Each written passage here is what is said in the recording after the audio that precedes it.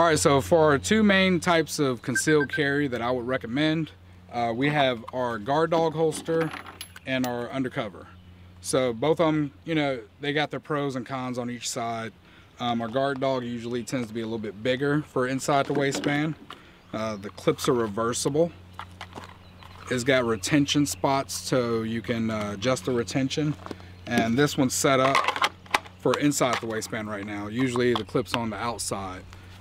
But this is probably one of my favorite carries for winter. Summer, you can still utilize it pretty well. It still hides pretty well. You can snatch it fairly easy, and it conceals. Even like a bigger gun like this, I can still hide it and get to it pretty easy.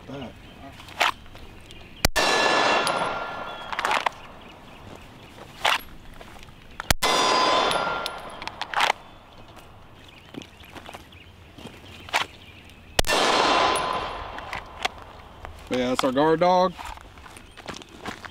Great option for bigger guns. If you got a smaller option of the guard dog, it hides great. It's tiny, but you're gonna get the added value of double clips.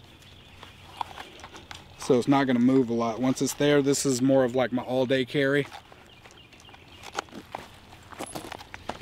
All right, so this is our Undercover holster. We do make it optic cut if you like, just gotta request it.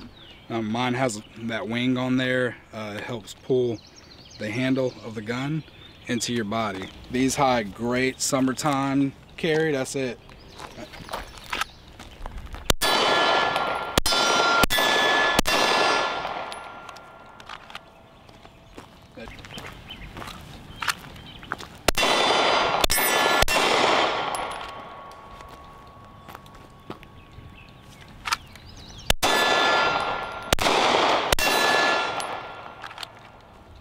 If you've been buying our holsters for a couple years now, you pretty much know that they're solid pieces of work.